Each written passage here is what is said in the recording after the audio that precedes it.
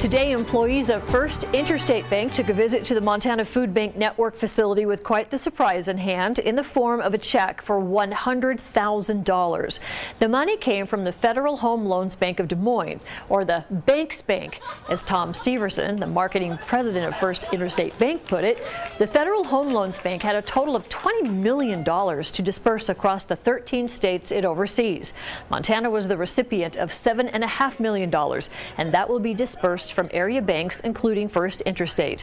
All of this came as a surprise for the food bank. They were under the impression that First Interstate Bank was just stopping by to talk about future volunteering.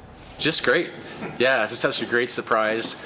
Great way to start the week. We didn't see this coming at all, so we're real excited that this donation came our way. Matthew says this money will go a long way in not only helping fund the operations of the food bank, but also help fund their new facility, a new facility that would double their operation capacity. This is also just the first of 125 gifts that the bank plans to give across 3 different states.